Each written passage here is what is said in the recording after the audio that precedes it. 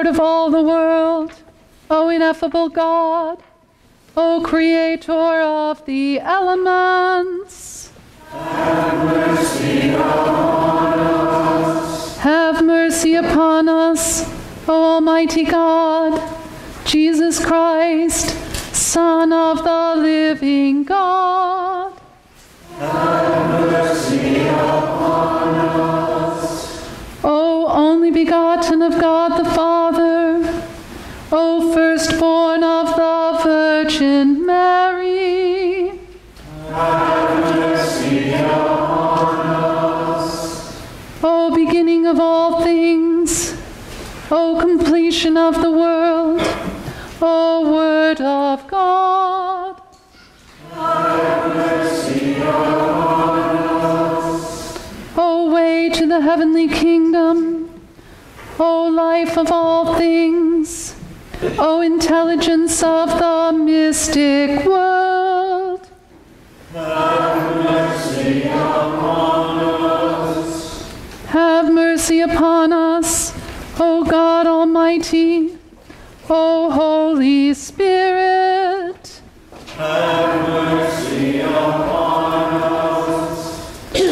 O Spirit that is highest of all spirits, O finger of God, Have mercy upon us. O protection of all Christians, O comforter of the sorrowful, O clement one, Have mercy upon us. O merciful intercessor, O imparter of true wisdom, O author of the Holy Scriptures, Have mercy upon us. O ruler of speech, O spirit of wisdom, Have mercy upon us. O spirit of understanding, O spirit of counsel, O spirit of strength, Have mercy upon us. O spirit of knowledge, O spirit from whom is ordered every lofty thing, Have mercy upon us. O Holy Spirit, you rule all created things, visible and invisible. Have mercy upon us. O Almighty God, the Heavenly Father, and the only begotten Son, Have mercy upon us. O Father, O Son, O Holy Spirit, Have mercy upon us. O God of heaven, Have mercy upon us. O God from whom and through whom is the rule of all created things, for you, O God, to whom be glory and honor.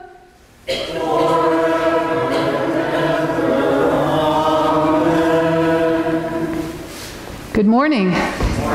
Welcome to All Saints on this first Sunday of Lent. We're glad you're here. If you're with us for the first time today, you got a packet as you came into church.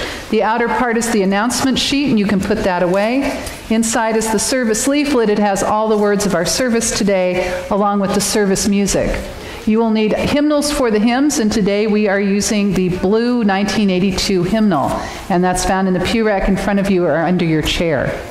When it comes time for communion, everyone is welcome to receive the sacrament here, and instructions on how to do that are in the leaflet when we get to that part of the service.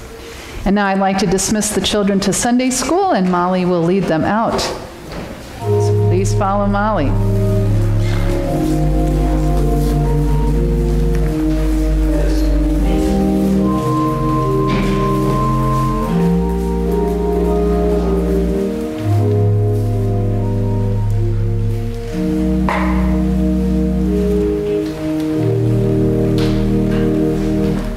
And before we continue our worship, let's just take a deep breath and a moment of silence and be aware of the presence of God within and all around.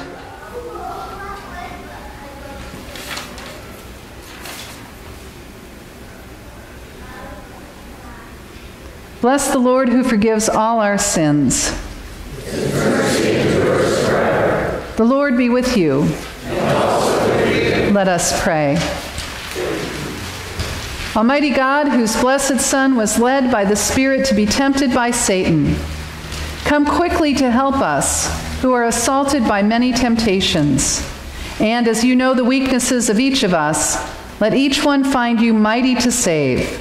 Through Jesus Christ, your Son, our Lord, who lives and reigns with you and the Holy Spirit, one God, now and forever. Amen. Please be seated for the readings from Scripture.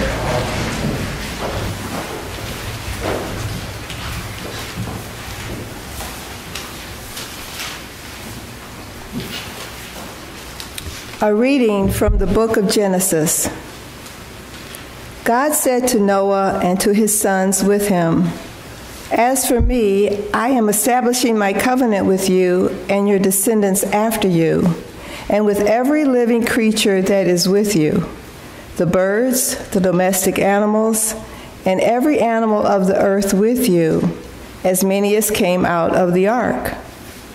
I establish my covenant with you that never again shall all flesh be cut off by the waters of a flood, and never again shall there be a flood to destroy the earth." God said, "This is a sign of the covenant that I make between me and you and every living creature that is with you for all future generations. I have set my bow in the clouds, and it shall be a sign of the covenant between me and the earth. When I bring clouds over the earth, and the bow is seen in the clouds, I will remember my covenant that is between me and you and every living creature of all flesh. And the waters shall never again become a flood to destroy all flesh. When the bow is in the clouds, I will see it and remember the everlasting covenant between God and every living creature of all flesh that is on the earth." God said to Noah, "This is the sign of the covenant that I have established between me and all flesh that is on the earth." The word of the Lord. Thanks be to God.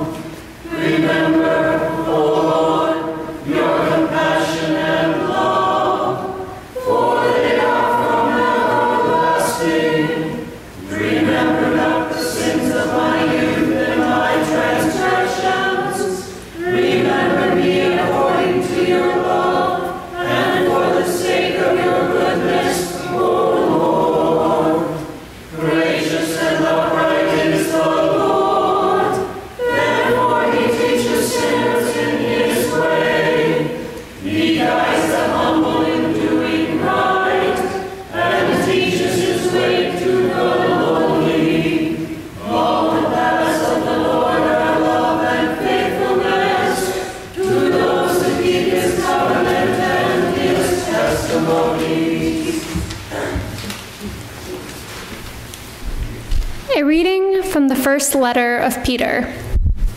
Christ also suffered for sins once for all, the righteous for the unrighteous, in order to bring you to God. He was put to death in the flesh, but made alive in the Spirit, in which also he went and made a proclamation to the spirits in prison, who in former times did not obey, when God waited patiently in the days of Noah, during the building of the ark, in which a few, that is, 8 persons, were saved through water. And baptism, which this prefigured, now saves you, not as a removal of dirt from the body, but as an appeal to God for a good conscience through the resurrection of Jesus Christ, who is gone into heaven and is at the right hand of God, with angels, authorities, and powers made subject to him. The word of the Lord.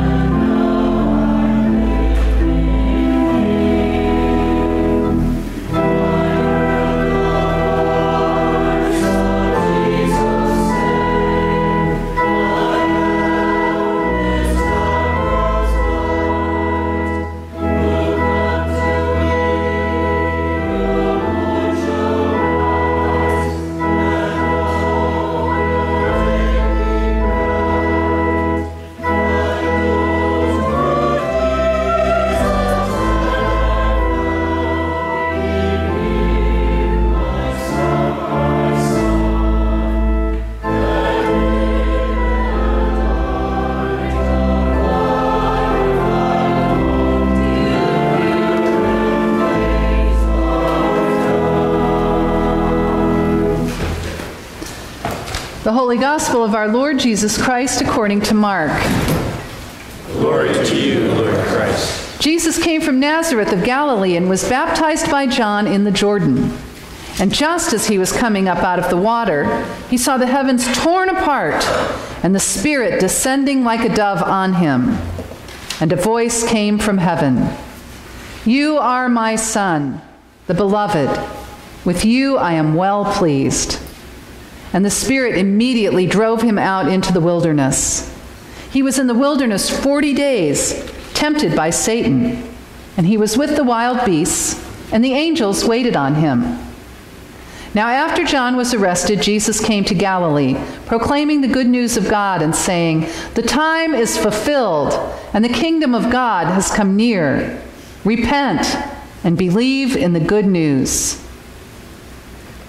This is the gospel of the Lord. Praise to you, Lord Christ.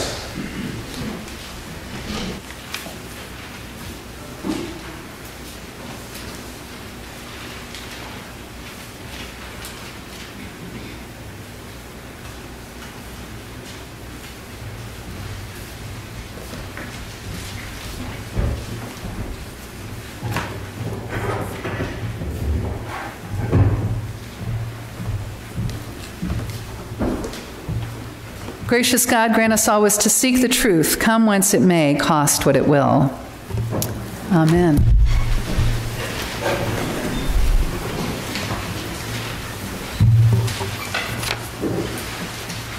We begin our season of Lent where we always begin it, in the wilderness. We always start here, in one or another of the Gospels, with Jesus' baptism and then his time in the wilderness. Wilderness. In the Greek, the word is erimon. Erimon. It sounds like the wind moaning through the rocks. Erimon. An empty place, a desolate place, without human comforts or conveniences. Erimon. A wild place where humans travel at their peril. Because Mark tells us there are dangers here. The devil is in the wilderness. There are wild beasts. Erimon. What will Jesus find there in those 40 days? What will we find there in these 40 days of Lent? What will happen to us in the wilderness, in the Erimon? Jesus doesn't go to the wilderness of his own accord or his own volition. He's not planning a backpacking trip in the wilderness to get away from it all. No, the Spirit, the same Spirit who just dive-bombed him at his baptism and filled him with light and life and love, that same Spirit drives Jesus into the wilderness. The Greek is even stronger. The Spirit tosses him out into the wilderness. Jesus didn't ask to go to the wilderness.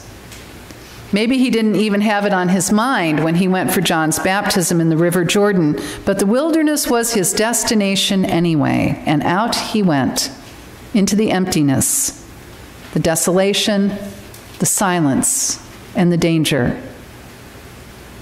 Erimon. The Spirit tossed him out into the Erimon. And things happened to him out there. We don't know much detail from Mark's gospel. We only get 3 short clauses. Tempted by Satan, he was with the wild beasts, and the angels waited on him. So he wasn't alone there in the Erimon. He had company, Satan, wild beasts, angels. Jesus was tossed out by the Spirit of God into the wilderness to spend 40 days with Satan, wild beasts, and angels. And what a Lent that might be, wouldn't it? 40 days in the wilderness with Satan, wild beasts, and angels. Well, I'd like to suggest that these brief sentences from Mark's gospel can help us engage the next 6 weeks, the next 40 days between now and Easter, in a new way, in a helpful way. They can provide a template for how to face the days ahead as we walk with Jesus to the cross and the empty tomb. They can help us see how to survive, even how to thrive, even in the midst of the Erimon, even in the vast spaces of the wilderness. So let's start with the wilderness, that desolate and empty space. Lent is supposed to be a kind of wilderness experience, a time of deprivation and testing, a stripped-down 6 weeks that draws us closer to God because we are choosing to, or maybe we are not even able to, rely upon ourselves. If Ash Wednesday works right, or if this first Sunday of Lent works right, it should feel like each of us is being driven out into our Lenten disciplines. into our fasting and study and prayer, into our acts of charity and kindness, and into our repentance and our forgiveness. And some of us need a wilderness just like that, because we have grown numb or forgetful, because we have grown distant from God, because our lives are too full of work, of busyness, of fear and food and technology and news, so full that we fail to hear the voice of God. We need to clear out the crap, clear out the clutter, wake up, look around, find ourselves in an empty space where we can hear the voice of God murmuring in the wind. Eramon. But some of us are already in the wilderness, and for some that wilderness can get really personal. When life becomes a wilderness, that's because there are real dangers, real threats, cancer, chronic illness, unemployment, the loss of a loved one through death or divorce, a child struggling or sinking, and it can feel like you have been tossed out or driven out into a wilderness you never looked for, a wilderness you never asked for. But there you are, and it is desolate and wild and barren. Eramon. And we also walk through the wildernesses of this world, another school shooting, another chorus of voices saying, enough is enough this time, and the fear that enough is not enough, and that once again lives have been lost for no reason, and once again nothing will really change. We walk through the wildernesses in our community, the desolation left behind by Larry Nassar, the turmoil at the university, the voices of survivors still ringing in our ears, and we walk through the wildernesses of our civic life, with the intransigence of our leaders, the divisive, even cruel rhetoric, the impasses on everything from immigration to health care. Chaotic, dangerous, depressing. Eramon. But wilderness is necessary. Wilderness is needful. Whether we choose it by committing to a holy and purposeful Lent, or whether we are just stuck in it, and it has nothing to do with the 6 weeks between now and Easter, still, wilderness is where God sends God's beloved to learn and to be tested, but also to be cared for very tenderly. The wilderness is where we learn how much we need God. Because look at the rest of the story. There is Satan in that wilderness. Oh my goodness, there is Satan, the adversary, the tempter, the enemy of God. Not a little cartoon devil with a pitchfork, but a force of seduction and destruction and death. And that adversary comes in all sizes and shapes. The adversary can be as small as the little voice that tells you your prayers are not important and you don't really need to pray them. The tempter could be as sly as the murmur that says, nothing you do really changes anything, nothing you do really matters. The force can be the powerful emptiness that compels broken people to do horrible, horrible things. It can be the impending threat of death, emotional death, spiritual death, even actual physical death. And there is nothing that can deal with that adversary except the grace and love and power of God. And in the other Gospels that tell about Jesus' temptations, Jesus always turns his answer back to God. You can't live on bread alone, but by every word that comes from the mouth of God, he says. You must not test the Lord your God, he says. Get out, Satan, he says, because you must worship the Lord your God and serve only God. It's never Jesus' willpower that saves him. It's always his complete and total reliance on God. It's his confidence that God will see him through. So yes, there is Satan in the wilderness, but there are also wild beasts in the wilderness, and I love the wild beasts Because just when I think that the wilderness is an empty and desolate place with only rocks and sand and stunted trees and the devil of a tempter to deal with on top of it, the wild beasts remind me that no, there is life in that wilderness. The wild beasts live there all the time. They were not driven into the Aramon. They make their home there. They belong there. And so there must be more to the wilderness than just wind and rocks and desolation. There must be water to drink and food to eat, plants and seeds and bugs and smaller animals to feed the bigger, wilder ones. There must be a whole living ecosystem there in the wilderness, rich enough to sustain the wild beasts. So it turns out the wilderness is not a dead end. It's a living landscape. So our wilderness, whatever wilderness it is we are walking through, is not a dead end. It's not a barren desolation. It has life if we can look for it, if we can find it.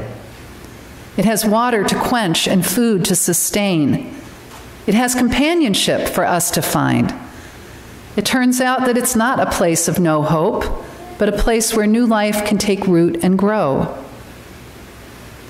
And then in the end, there are angels. There are angels in the wilderness to care for Jesus, and there are angels in the wilderness to care for us too.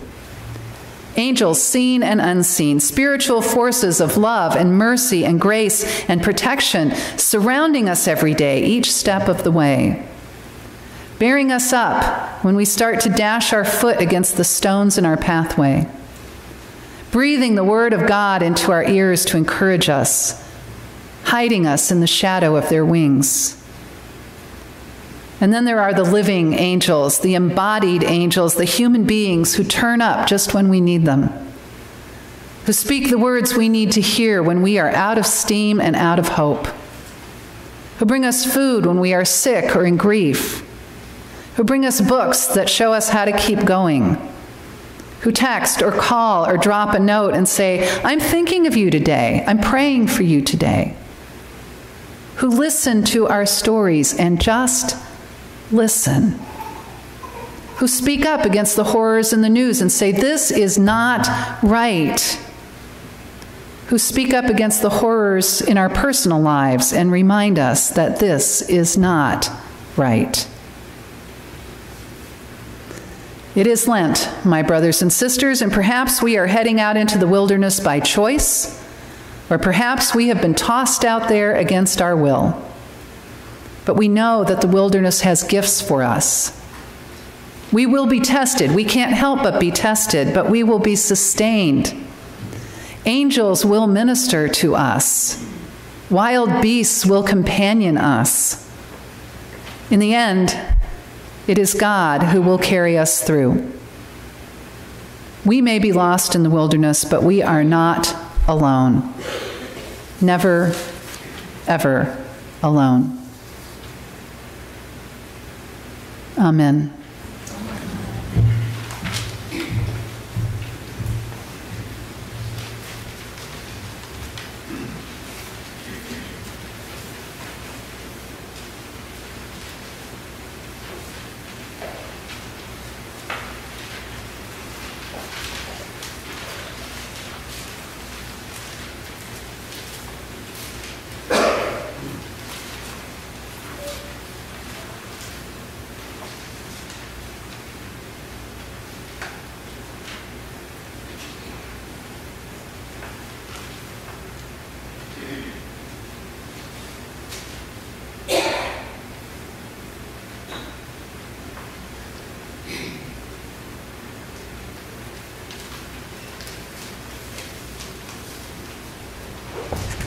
And now let us proclaim the ancient faith of the Church using the Nicene Creed as found in your leaflet. We believe in one God, Father, the Almighty, maker of heaven and earth, of all that is seen and unseen. We believe in one Lord Jesus Christ, the only Son of God, the eternally God and the Father, God from God, light from light, true God from true God, begotten, not made, of one being with the Father, through him all things were made, for us and for our salvation.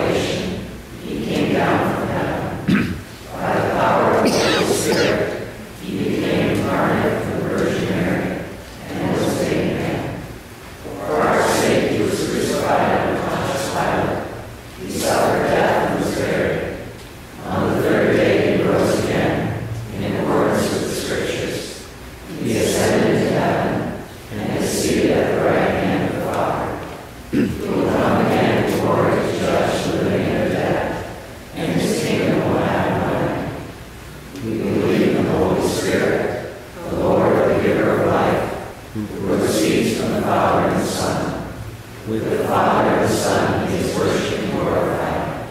He has spoken through the prophets.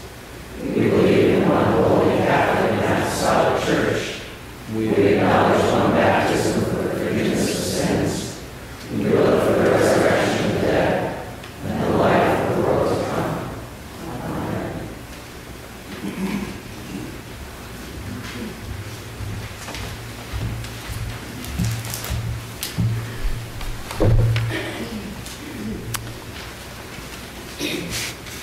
Let us pray. Merciful God, uphold us this Lent in self-examination and prayer. We pray, O God, help us expand our own self-awareness. Give us a courageous honesty to explore the inner parts of ourselves that are asking for growth or forgiveness. We pray, O God, help us to fast from negativity, that our words may be kind and true, our thoughts be pure and holy. Create in us a generous heart and a joyful spirit, that we may better reflect your love. We pray, O God, for your help in restoring covenant community. Mend, O Father, the generations-old wounds aching in the hearts of this land, affecting most deeply the indigenous peoples of America and people of African descent whose ancestors were made slaves. Open us to listen, to reconcile with difficult truths, and to make amends. May a great and holy healing of relationship happen here and among the many peoples of the earth. We pray, O God, bring us to honor Mother Earth. Help us to, by our living, mirror her fidelity to the whole of life. Stir us to know her body as our own, to protect water and preserve wild spaces, to treat animals with dignity, and awaken us to the sacredness, intelligence, and miracle of creation. We pray, O God, to be fully conscious of the effects of the consumption economy on the health and well-being of body and soul. Humble us that we might learn from the wise a simpler and gentler way to live again in harmony with nature. Compel decision makers, corporate leaders, politicians, and each one of us to an urgency of will to change. We pray, O God, unite us to take responsibility for our collective miscreations and to together repair our politics. We pray for an inspired citizenry and for a new imagination to co-create sacred dialogue. We pray especially for Donald, our president, the U.S. Congress, courts, state and local governments, and leaders of tribes, territories, and nations. We pray that the Holy Spirit might be leaven for our souls, to embolden the virtuous and enlighten the fearful. We pray, O God, hold us and people in churches and faith circles everywhere to commit to daily prayer and meditation. May the fruits of our practice lead to the inward peace which passes all understanding. And may our devotions transform us to reveal a love that is divine. We pray, O God, for Howard, Paula, Lynn, Gus, Don, Joe, Tamara, Catherine, Ted, Dorothy, Marty, Emily, Barbara, Caitlin, Matthew, Folu, Dixie Lee, Kevin, Karen, Gordon, Rosemary, Jean, and for all the suffering. We bless and pray for those who have entered eternity.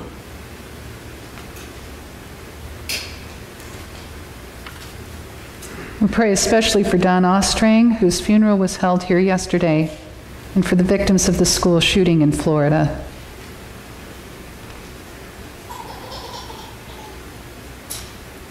O God, you have created all things by the power of your word, and you renew the earth by your Spirit.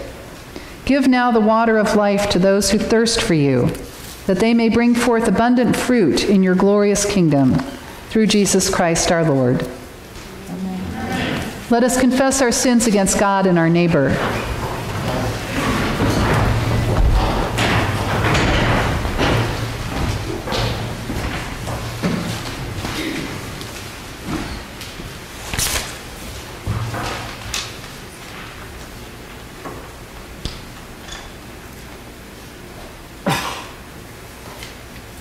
Most merciful God, we confess that we have sinned against you in thought, word, and deed, by what we have done, and by what we have not done.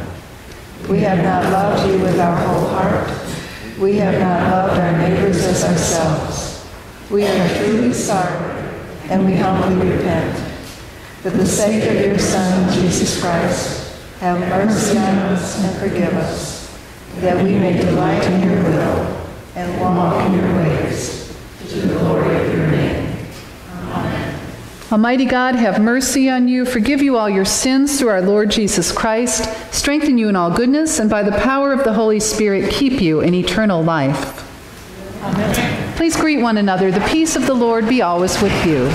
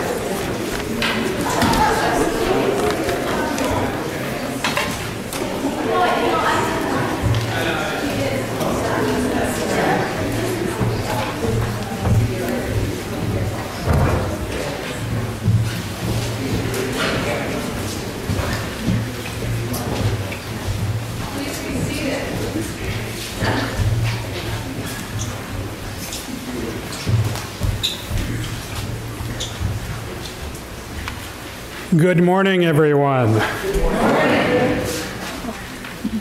Back by popular demand, I am Vic Roush, and I'm vestry person of the day. And you need no reminder that the vestry is the governing board of our church. If you have any questions about All Saints, please feel free to ask me. If you're visiting with us today, there's a card in the pew racks that has space for your name, address, and so forth, so we can send you some things about our church and thank you for being with us today. And we have some announcements. Right after the service, we're having coffee and fellowship and probably some good treats in the undercroft right below this area. You can take either sets of stairs. Well, take one, don't take two at the same time. Or there's an elevator over there, and take that all the way down. Watch for the rice bowl. That's right up here in front. As you pass by, you can put $1 or a dime or $5 or whatever.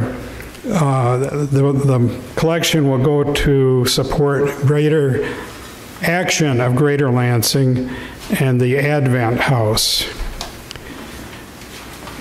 We have a weekly Eucharist with healing prayers during this Lenten season. There's a short Eucharist with a laying on of hands for healing in the chapel at 6:30 p.m. every Wednesday. All ages are welcome to this brief but powerful service. We have a baptism preparation class. Parents who want to have their children baptized need to attend a baptism preparation class. This will be offered on Saturday, March 10, from 9 a.m. to noon in the church library. Child care will be provided. Baptism will be offered at the Easter Vigil, the Easter family service, and the Feast of Pentecost. Please RSVP to Pastor Kit in her email address in the bulletin. Adult formation during Lent. Our parish-wide program, Meeting Jesus in John, is underway. During Lent, each of us can be watching the videos, praying and journaling in our prayer journals, and meeting weekly in small groups. If you haven't signed up for the videos yet, go to meetingjesusinjohn.org. There's a reference to it in the bulletin. Thank you for your attention. Thank you, Vic. And just a note about the small groups. They start today. There is a group for men only that's going to meet in the library at 11:30, and then another group for general population that starts at 11:30 in the lounge. I think there's still time to join those groups. There are groups on Wednesday evening, starting after this at 7 o'clock after the 6:30 Eucharist. And there is a group at 9 o'clock on Sunday mornings that just started, and there's a group at 6 o'clock on Sunday evenings that will start tonight. So if you haven't sorted yourself into a small group yet, please do. I hope you're watching the videos. They come in your email every day if you've subscribed, and I hope you're using your prayer journals. I'm finding mine very powerful. And now walk in love as Christ loved us and gave himself as an offering and a sacrifice to God.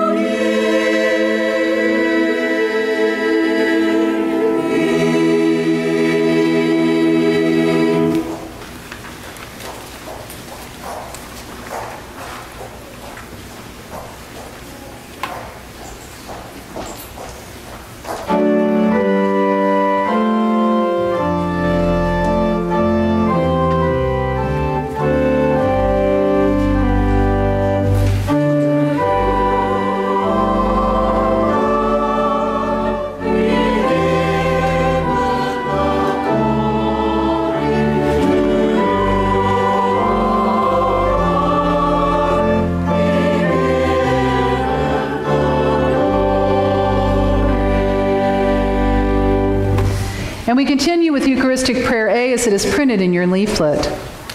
The Lord be with you. And also with you. Lift up your hearts.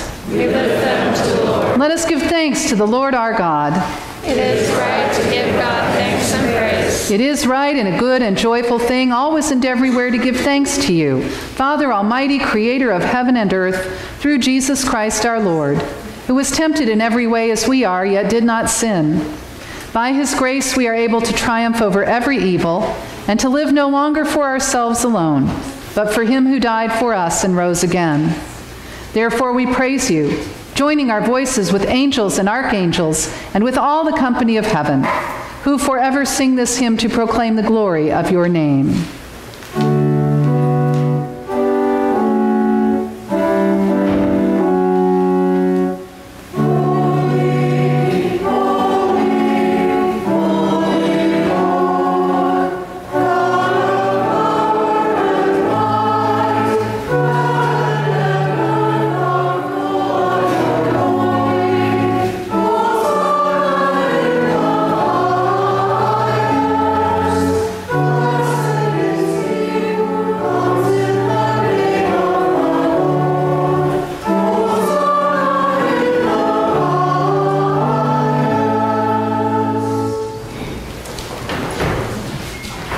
Gracious Father, in your infinite love you made us for yourself, and when we had fallen into sin and become subject to evil and death, you in your mercy sent Jesus Christ, your only and eternal Son, to share our human nature, to live and die as one of us, to reconcile us to you, the God and Father of all. He stretched out his arms upon the cross and offered himself in obedience to your will, a perfect sacrifice for the whole world. On the night he was handed over to suffering and death, our Lord Jesus Christ took bread. And when he had given thanks to you, he broke it and gave it to his disciples and said, "Take, eat. This is my body, which is given for you. Do this for the remembrance of me." After supper, he took the cup of wine. And when he had given thanks, he gave it to them and said, "Drink this, all of you. This is my blood of the new covenant, which is shed for you and for many for the forgiveness of sins. Whenever you drink it, do this for the remembrance of me." Therefore we proclaim the mystery of faith. Christ has died. Christ is risen. Christ will come again. We celebrate the memorial of our redemption, O Father, in this sacrifice of praise and thanksgiving. Recalling his death, resurrection, and ascension, we offer you these gifts. Sanctify them by your Holy Spirit to be for your people the body and blood of your Son, the holy food and drink of new and unending life in him. Sanctify us also, that we may faithfully receive this holy sacrament and serve you in unity, constancy, and peace. And at the last day bring us with all your saints into the joy of your eternal kingdom. All this we ask through your Son, Jesus Christ, by him and with him and in him, in the unity of the Holy Spirit. All honor and glory is yours, Almighty Father, now and forever. Amen. And now, as our Savior Christ has taught us, we are bold to say, Our Father, who art in heaven, hallowed be thy name. Thy kingdom come, thy will be done, on earth as it is in heaven. Give us this day our daily bread, and forgive us our trespasses, as we forgive those who trespass against us. And lead us not into temptation, but deliver us from evil. For thine is the kingdom, the power, and the glory, forever and ever. Amen.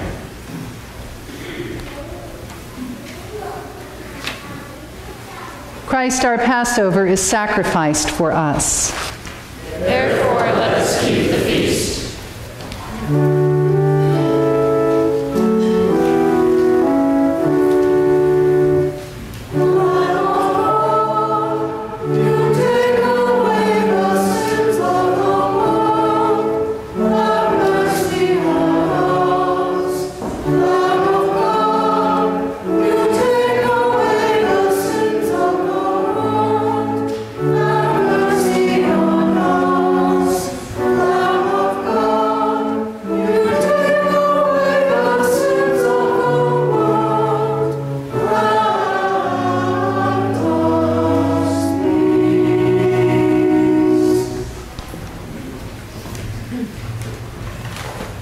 These are the gifts of God for you, the people of God. Receive who you are, become what you see, the body and blood of Christ.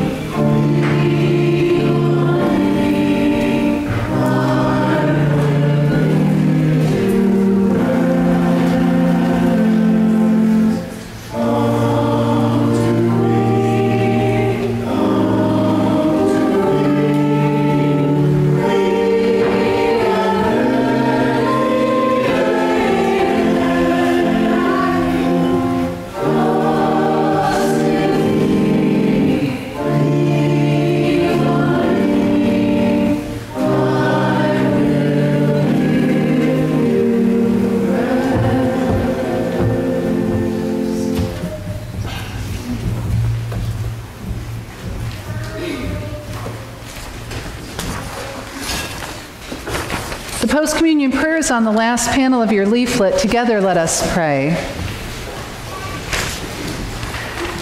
Oh, are we sending forth? I didn't see the boxes. The boxes weren't there. We are sending forth.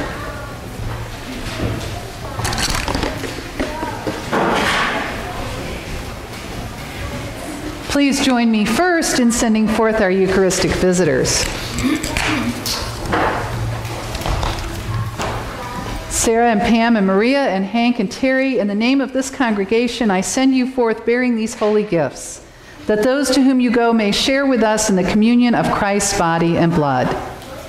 We who are many are one body, because we all share one bread and one cup.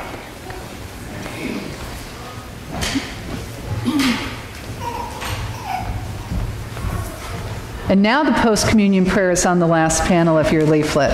Together let us pray. Eternal God, Heavenly Father, you have graciously accepted us as living members of your Son, our Savior, Jesus Christ. And you have fed us with spiritual food and the sacrament of his body and blood. Send us now into the world in peace and grant us strength and courage to love and serve you with gladness and singleness of heart, through Christ our Lord. Amen. Life is short, and we do not have too much time to gladden the hearts of those who travel the way with us. So be swift to love and make haste to be kind. And may the blessing of the one who made us and who loves us and walks the way with us, Father, Son, and Holy Spirit, be upon you and those you love dearly this day and always. Amen.